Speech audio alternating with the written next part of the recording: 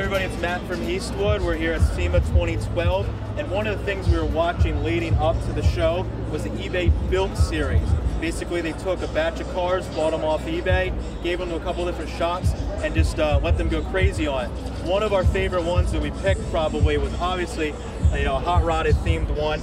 We're here with Mackey from Mackey's Hot Rods. He built this van. This isn't your normal T-bucket or something like that they picked. They picked something a little out of ordinary. So tell us a little bit about the van and what it started off as.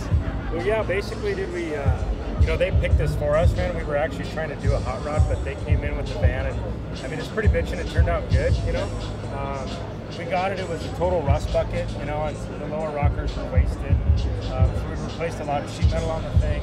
Basically, when we got the van, we were even told by the owner that there was just a ton of bottle in the back doors. So instantly I thought, okay, we'll make new door skins. So I fabricated the door skins themselves, and I actually used your guys' sheet metal brake, and I actually used the shrinker stretcher on a couple areas from you guys. So then we had made the templates up, and I had a guy down the street that punches movers. He punched all these for us, but I had to lay them out, and then once we got them back, had to hammer over the edges of the door skin and everything. You mentioned you used some of our our Eastwood products you have around the shop. Have you? We were chatting yesterday. You mentioned you've had our stuff for a while before you even got your shop going like you did just when you were at home, right? Yeah, I mean, that's the thing, is like a lot of the stuff that I had in my garage just when I was building cars for myself were a lot of Eastwood products. So I just basically took those and put them in my shop, So we got your sheet metal brake, the shrinker stretcher, of course a lot of the hand tools. You got your guys' shop bag and your mallets, your plastic mallets. Right.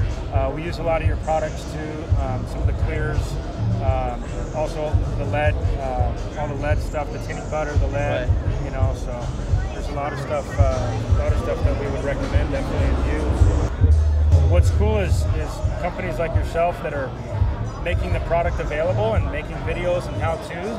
I think that's kind of bringing it back, and for the younger generation like myself, and we're starting to kind of carry on the legacy of these old timers from the 40s and 50s that were doing this stuff. In the front end here too, we shaved everything. There was the vents, the windshield wipers, all that stuff. We got rid of all that, made new panels. Did a lot of lead work up in the A-pillars, and used a lot of the Eastwood lead equipment that you guys sell. The back of it, we did louvers. The inside's all aircraft themed, and of course it goes to a military charity, so that's kind of the best part. Yeah, so everybody basically, just to hit on that, all these cars in a eBay Built series were done for a different foundation. So can you tell us a little bit about yours and what I know you mentioned some significance for you personally about this this foundation. Yeah, I mean the cool thing is, like, we decided to do the Injured Marine Semper Fi Fund. And when I decided to do that charity, it kind of like a light bulb went off in my head. I'm like, okay, well, if we do the Injured Marine Semper Fi Fund, we should do a military theme on the van. So that's kind of where the inspiration was from. It's kind of, we chose our charity first, and then decided to do the theme after. Very cool. And like you mentioned, on the inside, you got all kinds of neat little items, aircraft items off of eBay. Yeah, I mean, probably the best thing is we have the bomber seats, World War II bomber seats, and then we have a real aircraft compass in there. We have the engine primer. We did a lot of aluminum fabrication on the inside. We have all the switches and knobs from an airplane, and then the taillights are actually wingtip lights from an aircraft. So ton of cool airplane ideas, and actual, it's not a lot, nothing we used in there doesn't work. Everything's functional, so that's pretty cool too. Yeah, that's definitely cool with not to take a jab at some of these SEMA cars, but there's a lot of SEMA cars here that they look like they work, but they don't. So that's good to hear that you guys actually took this thing out, beat on it a little bit, right? For the I think I saw in the end of the series. Yeah, the unveiling, we drove it, and then we test drove it. We took it to the strip. It literally had like a half hour of testing on it, and we drag raced the thing we made 10 passes at about 102 miles an hour, 10 times. So this thing, yeah, I mean, everything's functional, it works. I'd be willing to drive it across the country, man.